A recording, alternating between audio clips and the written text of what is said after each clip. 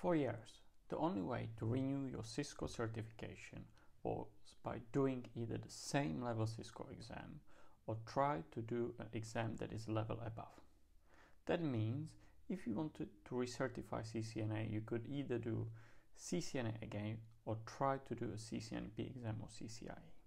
I am CCIE and I will show you how I am doing about my recertification and why I feel it is a bit of cheat compared to traditional exam-only recertification path. I'm talking about using continuous education points or CE points or CE credits. I will be looking into it from my point of view as a CCIE who needs to recertify by summer 2023. I will show you where you can find courses or live sessions that have CE credits and where you could easily collect some points to help with your recertification. Where to see your current point score and how to submit completed course to get CE points or CE credits assigned to you. And at the end of this video I will show you how to gain 48 CE credits and learn something new. Please, before I continue, hit the like button and subscribe to help me grow this small and humble channel. So, a few years back, there was an announcement from Cisco that you could now use Cisco Continuous Education credits to recertify. You can still do it in a traditional way, where you can select the Cisco exam on the same level or the level above to renew your certification. But now you can also combine a Cisco exam and CE points or just collect enough points to recertify without taking any exam. Now let's look at the recertification process on the Cisco website. I will post all the links to the website I show here below this video. So let's start with recertification policy. Recertification policy is under the training, events and webinars and training certification on the Cisco website. I will post the links under this video. If we scroll down for the recertification requirement, here we can clearly see what are the options. Yeah, so we have all level of the exams, associate, specialist, professional, CCIE and CCDE, and we can see what are the options if we want to recertify. So you can take the traditional path and take the exam only. So as we discussed it, associate, you will pass another associate, or you will pass any of the exams above and you will recertify. So that's the traditional way. The continuous education options show you how many credits, the CE credits, you need to earn to recertify. So for example, for the associate or CCNA, if you earn 30 CE credits, you will automatically recertify. So if you take any course or you will sit any Cisco live session or you will attend face-to-face course provided by third party where are the CE credits, and you will earn 30 or more credits, you will automatically recertify. So it is quite nice options, I would say. We can see that the specialists require 40, but if you move to the professional, you now need 80 credits, or you can combine the credits and one of the exams. So you can earn 40 credits and try the professional concentration exam. And in my case, for the CCIE, there is even more options.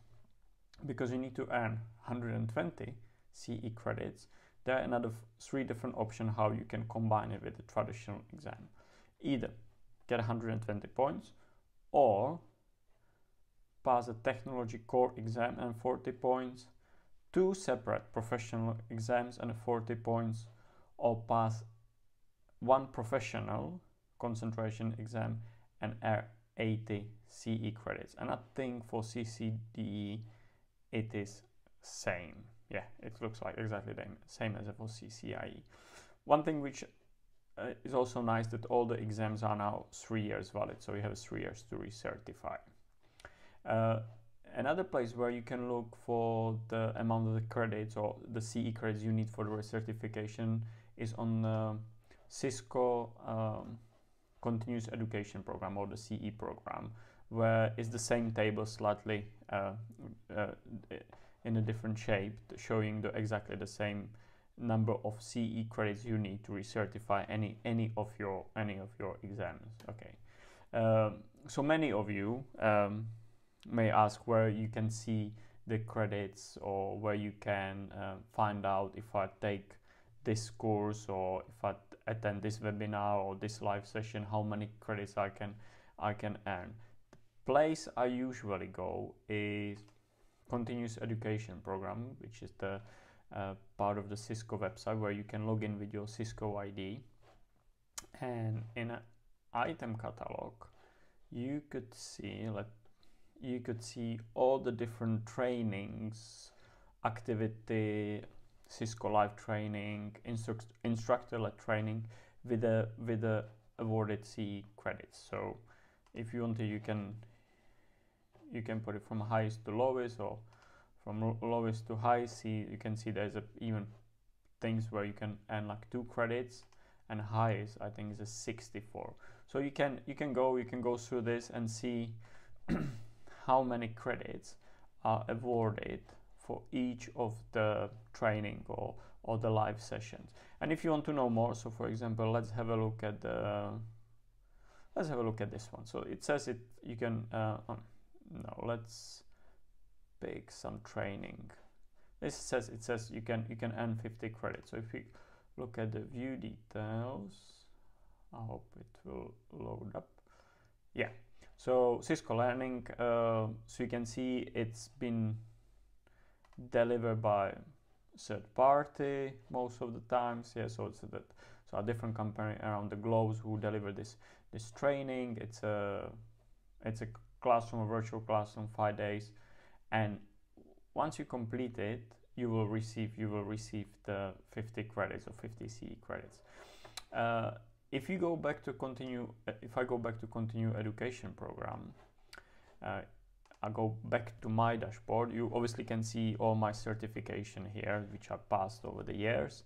But here at the bottom, you could see my credits earned so far.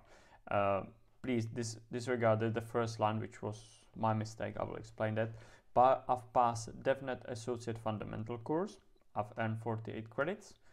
And I've also attended 5-day on-site course, which was delivered by third party, or what is called instructor-led training. And after the completion of this 5-day course, I've received 32 credits. And this will add up to my recertification. So at the moment I have 80 credits at the moment. Why I have this one here? Because when I completed the course, or when you go and complete any of the courses, even if it's a Cisco direct delivery or instructor-led, what you have to do, you have to come here to this website and submit your item, where you put the name of the course, when you done it, by who was it done, and you submit it, and they will check it that you really attended and you completed it, and they will assign the points to you. When I was adding my DevNet Associate Fundamental course, I've done a mistake and I selected the wrong item, so this been denied. So it was just my fault. So this is where you can submit your points once you complete the course, but also where you can go and look up the points if you search for some of the trainings and you want to see if there are any CE credits for. This was the page which we open. Another place where you can look for the CE credits is the Cisco Learning Network Store. This is the place also where you can take the continuous education credits, and you can see that if you purchase from Cisco CCNA preparation bundle and you complete the course, you do all the stuff there, you can earn 30 credits, and this would recertify you for CCNA, if I'm not mistaken. Yeah, so if you earn 30 credits, it will get you recertified for CCNA. I know at the moment it's a discount, so it's roughly $1,000, which is quite a lot for a lot of people. But if your company have a training or education budget, you may ask your employer, look, I would like to use it. I would like to use it for any of the Cisco courses that's been delivered by Cisco. It will not help. It will help me to learn something new. Plus, I will get recertification once I complete the course. And here again, there's a large variety of the courses. Yeah, so starting from 30 points. That's a 48. Yeah, so cybersecurity and course. So those are CCNP now 64. So you can earn lots of credit, but it will cost you lots of bucks. I'm not denying that. Yeah, so it's a best if you can offset it somehow, and for example ask your employee to pay for it if he can. Now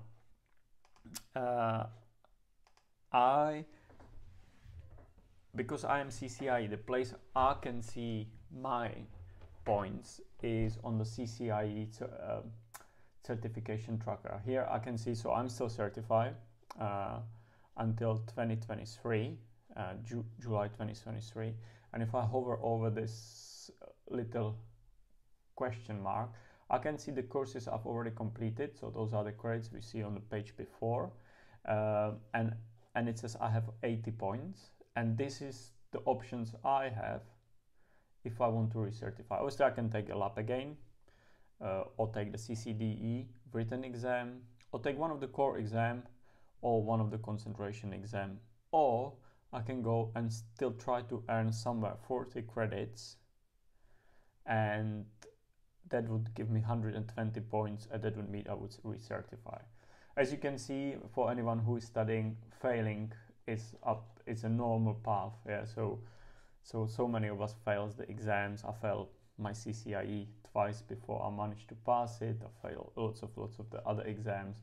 So don't be ashamed if you fail your exam.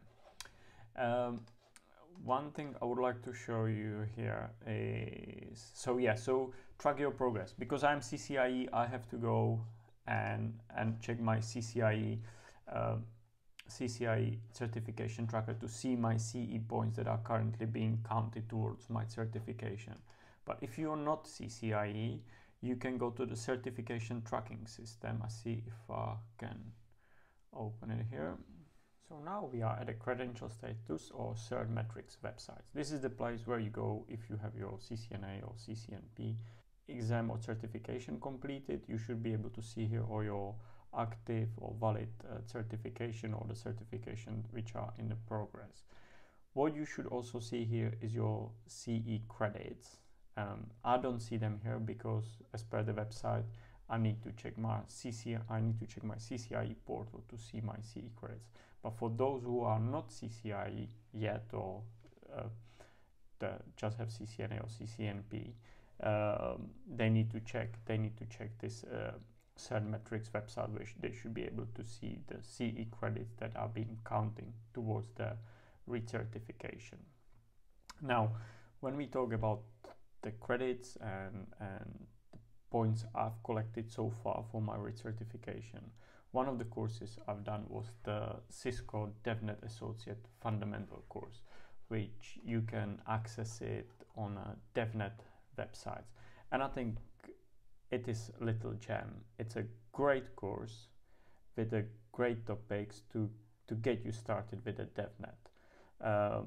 It is really well done, and if you complete this course, you can earn 48 credits, which is pretty low. As per the recertification policy, this will recertify your CCNA, or if you have any specialist exams, it will also recertify you and or help you with your CCNP. This DevNet course is all online, delivered by the DevNet portal. The price for it is very good. It costs $99 per month, and or you can buy 3 months or 6 months. I'm not sure how this whole works because I've purchased 1 month plan for $99. But to be honest, if you go through the whole course and do it properly, and if you have a work and kids and so on, you are not able to do it in 1 month. So I've extended it twice for $49. So I pay $200 for 3 months. So yeah, I've done it this way. So pay roughly $200 for 3 months to access the course, and after the completed the course, I've earned 48 credits.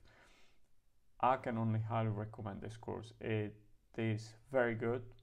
It is challenging for someone who is not developer or doesn't do code like me. It's a very good course. You can see all the topics here listed below. It's very well done. There are lots of labs there which you can do with the hands-on, which is also great. So I can only highly recommend you to do this course for quite good money, and you can earn 48 points. Now, we have seen what are the other options to recertify your exam or certification. I will not be lying that attending a course is a different level to studying for the exam and then sitting an exam and passing it. In terms of learning and preparation, it is not the same. But for example, attending a face-to-face course with other engineers give you other benefit. I work as an architect, and a discussion with other professionals about their solution is always a great way to learn something new. And for example, completing an online course or attending a webinar is a great way to earn some CE credits and learn something new. I will be honest, with work and 2 kids and hobbies, it is demanding to constantly keep on top of your certification, especially where our work requires constantly new areas to be explored: DevNet, cloud, security, and others. I personally still have not decided if I will go for another CCIE or CCD, or maybe just concentrating on my YouTube channel. So to have a multiple options on how to take your recertification or keep your certification valid is welcome by me. Thanks for watching. Good luck with your certification, and I'll see you next time.